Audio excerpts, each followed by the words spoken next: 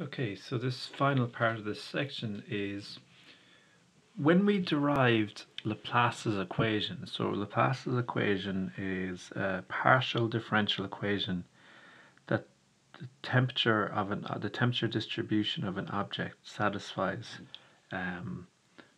if that temperature distribution is in equilibrium or steady state. Now, what is still happening when you're in steady state is there's still heat flow from hot to cold.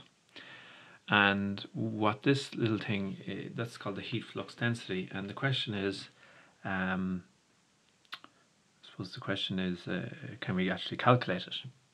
Now, what we use to derive the Laplace equation, you could probably check it here, I won't do it, is that the heat flow into this little cell here is equal to the heat flow out, and that means that the heat doesn't change, and if the heat doesn't change, the temperature doesn't change. If there was a net increase in heat energy, this temperature would be changing, and therefore it wouldn't be steady state. Okay, so what I'm getting at here, there's two different ways to go at this, and the first is to use what's this central finite difference thing. So it's a way of approximating the derivative. The heat flux density is some constant times now this is a vector, and the elements of the vector are the derivatives of temperature with respect to distance along the x and also with respect to y. Now what I'm getting at with this is, rather than using the formula, you can just do a rise over run situation. So I'll show you what I mean by this. So if you're talking about the rate of change of temperature in the x direction, you can just do a rise over run with these two. So here and here. Now there's a bit of a funny business here about the fact that it's 100. This was a heat source, so potentially there's a possible problem that maybe it makes a bit more sense. Look at 39.2, but we won't do that. We'll see what we get. Okay, so if you want to approximate the derivative of temperature with respect to x, and remember that x is like so, you can do rise over run. So rise over run just means do the difference between 56.9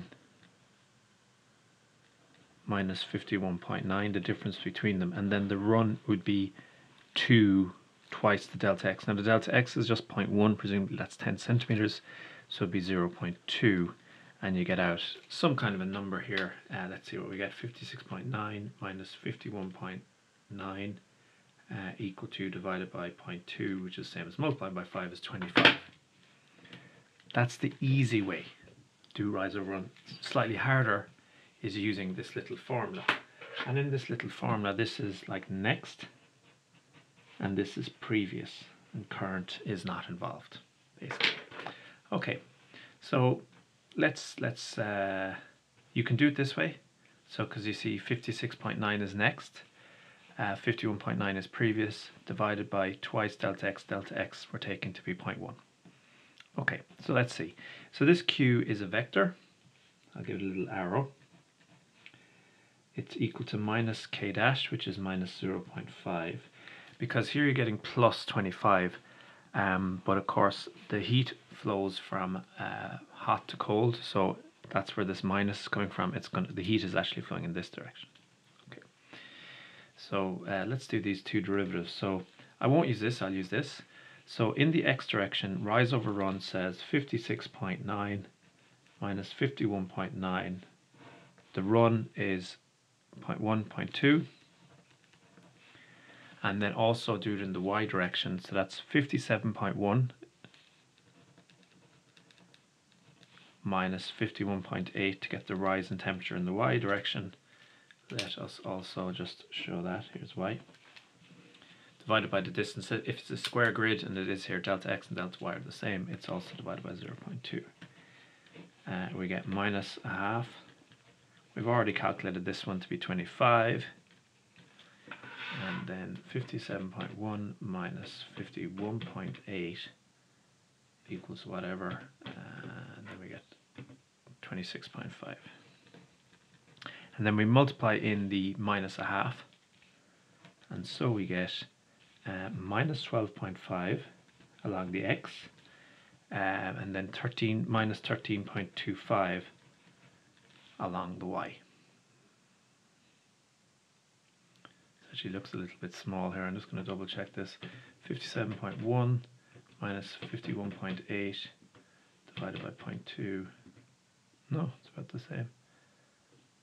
I suppose it's close to 5, is it? Yeah, it's close to 5.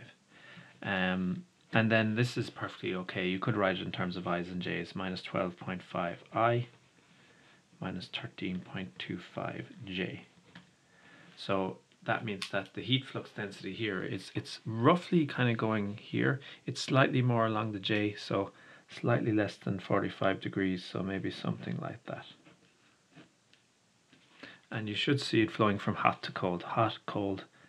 Now 47 to 100, the 100 is a hot spot, so it's possibly, it's not realistic to do it with a hot spot. It's actually a boundary condition.